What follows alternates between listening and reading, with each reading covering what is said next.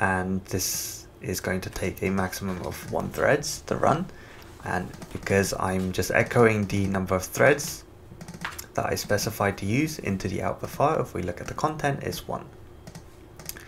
Okay, so what is this? So now I'm going to add the special threads directive.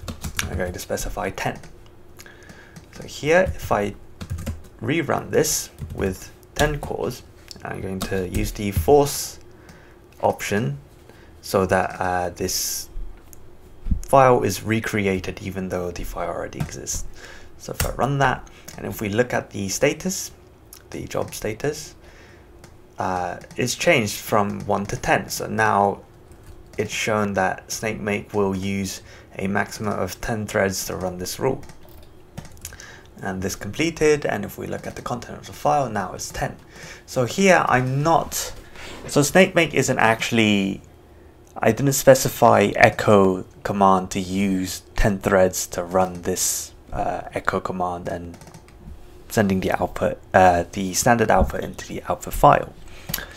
This is just Snakemake just reading in the information, the threads directive information, and then replacing that as a variable inside the shell content.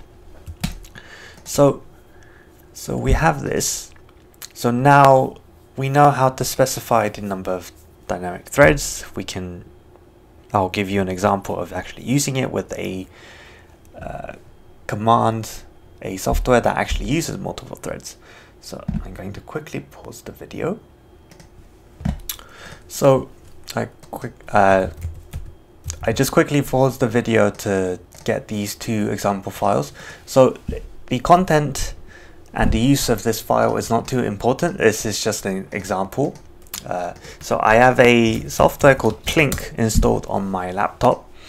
This is a software used in the genomics field to do various operations on genotype data. So one of the data type is the PED-mmap text files. So this is a genotype file that I'm just going to use Plink to convert from one file format to another file format. And I'm using this because this is a tool that I use a lot, which takes in the threads option parameter so the user specifies how much threads you want to use to run this software. So I've got this. I'll just quickly make a new rule here. So let's delete this. So I'm going to make a new rule called Plink. This is going to, before I make this rule, I want to first demonstrate the use of a Snakemake function. So it's the multi-ext function. So in one of my previous videos, I think I went over how to use the expand function. So here, let's say I'm taking in the wildcard as num, and then range of 10. So if I print this and see what this function evaluates and returns, this is going to be a list of 10 files. So here, this range function is a Python built-in function that evaluates. So it creates a generator from 0 to 9, because it's as including the start, but not including the end number. So it only evaluates to 9. So this is getting replaced by the numbers in here. So that's expand. So multi extension is something similar. ext, and then I'm going to say example. I'm going to hard code it, and then I'm going to do ped and then map. And if I print this and run, this is going to evaluate as a list of 2 files. So this is used as the prefix of the file, and then these two extensions are being attached at the end. So I can have anything I want really. So this here, you see the example is used as a prefix, and then this as the suffix. Okay, so now I'm going to use this as the input of my rule. So plink input as example. I'm going to change this as a wildcard. So let's do prefix. And here I'm also going to use the multi-extension function to do bed bim fam and log. So the plink command is going to convert these this file format set to this file format set, so that's why I'm inputting these extensions. And here I'm just going to, let's do that, and then write our plink command here. File as, I'm going to take in the wildcard prefix, and then this is going to make the bedbin-fam file format set as the output with the same prefix. And here I'm going to say I'm going to use threads, this many threads. I didn't specify the threads directive, so this is going to be default. This is going to be 1 by default. So if I just run this, I want to run example, and I want to create the example.bed file. If I run that, so the plink command read in the information, so it read in the prefix, and then the number of threads is default as 1, so this is being read. So it created the bed bim fam and then the log file. Okay, so here now let's specify the number of threads as maximum of 10. I'm going to force a rerun, and now I'm going to specify 10 threads. So you see here, now the rule says use maximum of 10 threads for the plink rule.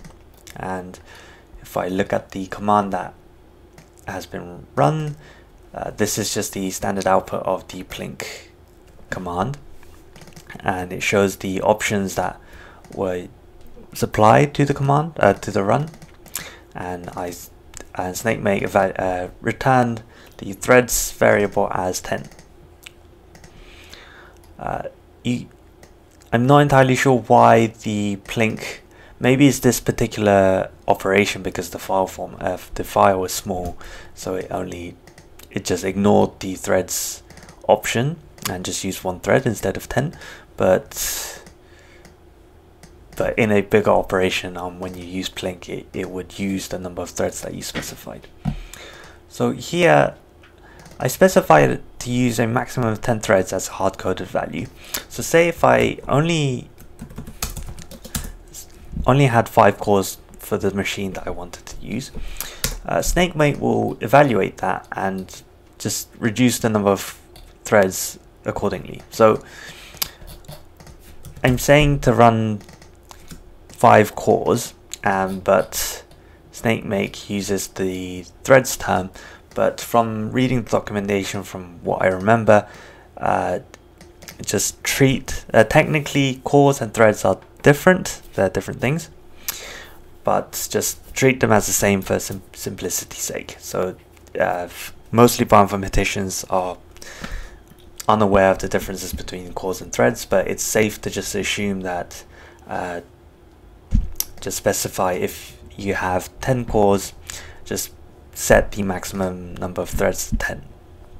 So for simplicity's sake, you can look into it in more detail if you want, but I'm not going to be explaining that here.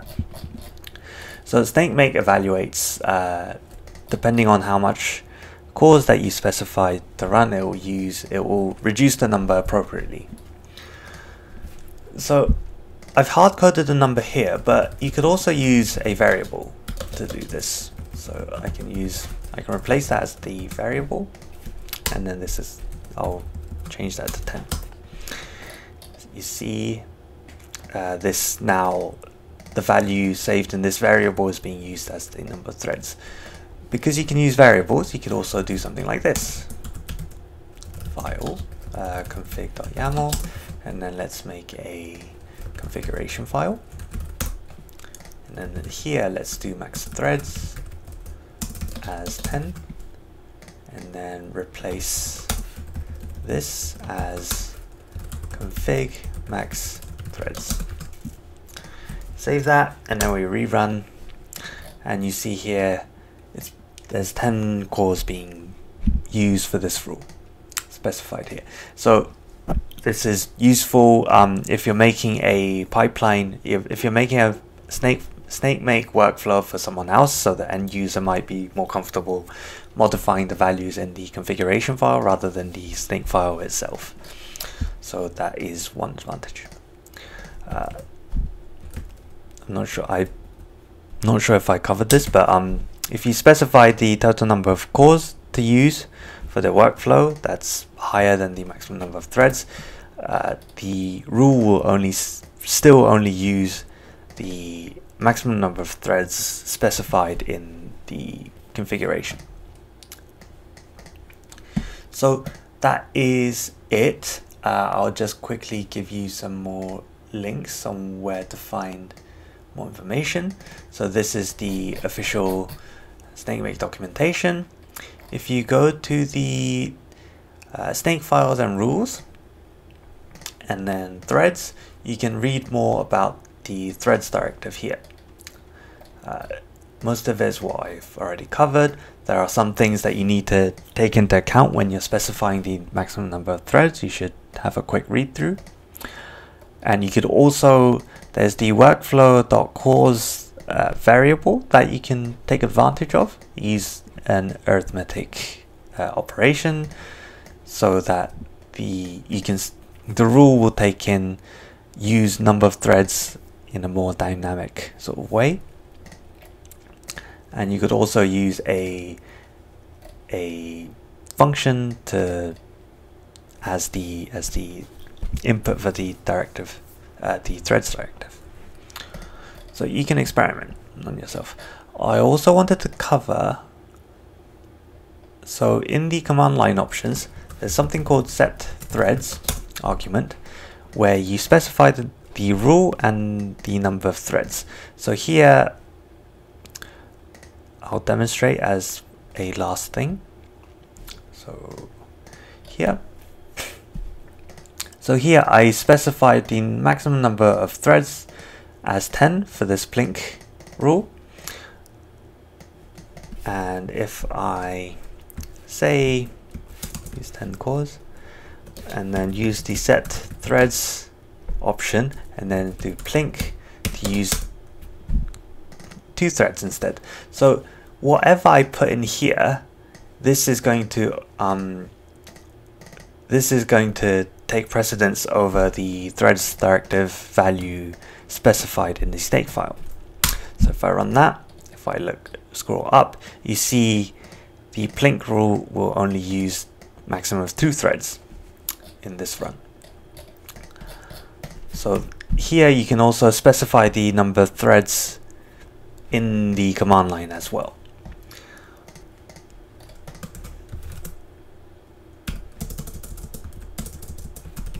Threads. There's one more option that has recently been added, so it's the max threads. So here you can also specify the global maximum number of threads for any job. So say I have multiple rules with different number of threads, but I can specify the max threads as 2 and all of the rules will only run with here. Set threads, max threads. I think my Snakemake version isn't up to date actually. Maybe it is. Max threads as 2. And here if we scroll up, you see here in the configuration it uses 10 threads, but now I've maximum threads that I specified is 2, so it only uses 2 threads. Okay, that is it. If the video was helpful and if you have any